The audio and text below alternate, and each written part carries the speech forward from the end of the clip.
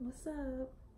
So, I think that this is gonna be like a new thing that I'm gonna be doing. Oh, I have my mug of tea. So that's what I'm gonna be calling this, is tea talk. So hopefully whenever I post this, or wherever I post this, whatever platform I post this on, you can make yourself some tea and we can sit here and chat about whatever subject I come up with. And I'll put like polls and stuff like that for you guys to choose as well, like subjects to choose and stuff like that. But yeah, so the topic for today is veganism and melanin.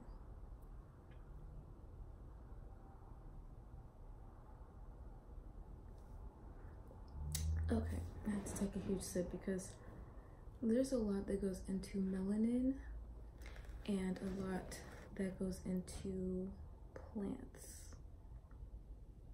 So melanin and plants have a molecule that is like off by just a little bit.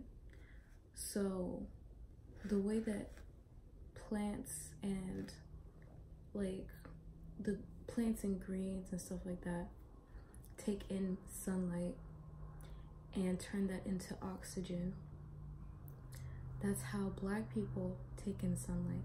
The way that they absorb, the way that plants absorb like the sun and then turn it into oxygen, and that's what gives it its green color. That's how Black people are too. We absorb the sun. That's what gives us our color as well. And we use that for many cellular processes. For one, it helps for us to like be happy, because us being like basically children of the sun, like absorbing the sunlight, it makes us happier. We don't suffer from like seasonal depression or even depression like that. So that's one. Two, it's an activator. The sun activates us.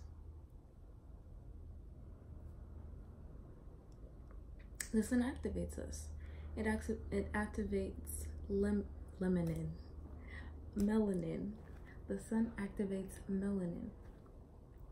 So yeah, everything that's like laid dormant in your cells, when you get out in the sun, is activated. So that's why it's good for us to eat well, to eat healthy, and to eat plants, because when we take in plants, we take in their information, because they synthesize in the sun. We synthesize as well in the sun. So it's best to eat, at least try to eat organic. I know it's hard, especially in the States, to eat organic, because people want to like cross-pollinate and like, create GMOs and spray fertilizer. And that's not healthy for the plant. That's giving that plant that information. And when we eat that plant, we get that information. So being genetically modified, modifying our genes, changing us on a cellular level, because I don't know if you guys know that, but we change cellularly. We're constantly changing. All of our cells are constantly dying and reproducing. Like after 7 years, we're a whole new person. Like, but that's if you're changing things in your life. Like, let's say that this is year 1 of you being vegan. At the end of 7 years, you will look like a completely different person. And not even just that, you will be a completely different person. Mental processes will have changed. Physical processes will have changed. So that's why it's good to, take in the proper nutrients for your blood type. Now I'm talking about blood type because there are different types of blood types. And not everyone can sustain veganism. Not everyone can sustain veganism. But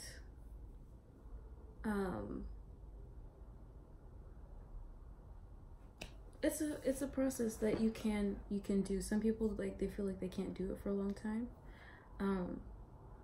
But that's something that can be programmed in your mind. You can program yourself to, like, keep going at it, you know what I'm saying? Even if, I don't know, I feel like some people, like, whose blood type is not to be vegan, and they do go vegan, they end up going back because, like, it's part of their blood. Like, they like to eat meat, or that's just how their people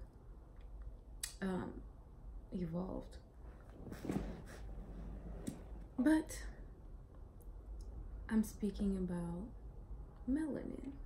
I know everybody has melanin, but those of us that have a higher amount of melanin, it's more beneficial for us to be vegan. It's more beneficial for us to eat plants and vegetables and stuff like that. Fruits and vegetables, I'm sorry. Because it keeps like certain things from happening to us, and that goes deep. Like, it keeps a lot of things from happening. Like, okay, so meat, a lot of meat carry karmic energy. Like I said, you take in information from the food that you eat, because your food, it goes to your stomach, right? So whatever you put in your stomach goes throughout your body, especially to your brain. Goes to your brain, goes to your heart, right? Those are energy points as well. So maybe I'm going to talk about chakras as well. So let's say that this is, I mean, it is your solar plexus. Your stomach is your solar plexus. Your solar plexus is like the sun. Once again, the sun gives you energy, gives you vitality, gives you strength, gives you energy, sense of willpower, stuff like that. So when you're eating, you know, plants and vegetables and eating really healthy, your bowels move regularly, your mind stays clear, you know what I'm saying? And then your heart is like, is pumping like in a healthy way, if that makes any sense. But when you're eating food that has karma attached to it, so like I said, you know, plants and animals and the things that you eat, they carry their own vibration. So when you're eating an animal that was slaughtered, they were afraid to be slaughtered, because, you know, animals are not supposed to be held in captivity, for one, and for two, it's not good to kill. You know what I'm saying? So killing an animal, and that animal having that fear in its body, that's left in its cells. So when you eat that animal that was killed in, like, who knows what kind of way it was killed, you're taking on the energy of that animal. So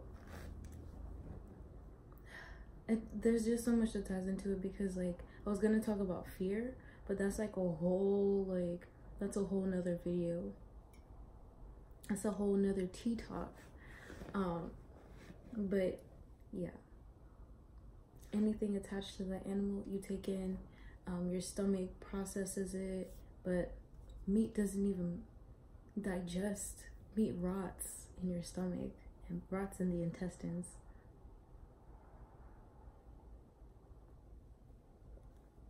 So anyways, you're walking around with rotting flesh inside of your stomach, and that energy is transferred all into your body.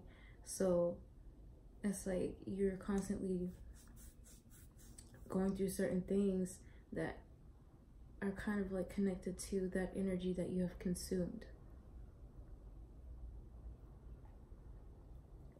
I'm not saying that, like, if you eat meat, you're gonna get killed, you know what I'm saying?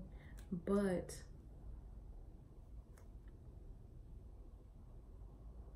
well, not that someone's gonna kill you, Um, I don't know. I don't know about that actually. But anyways, that's just something that just goes deep. I don't know, my mind went somewhere else. But it's like you see people that eat red meat, they get like blood clots and their clogged arteries and shit with their heart attacks, dementia, and that's old people disease. Like that's over years of consuming flesh, and just like unhealthy food.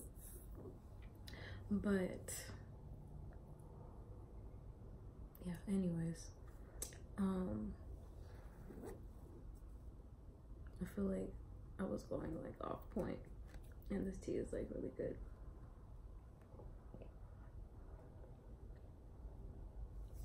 But anyways, yeah, that's the similarities of melanin and plants, or chlorophyll in the plants.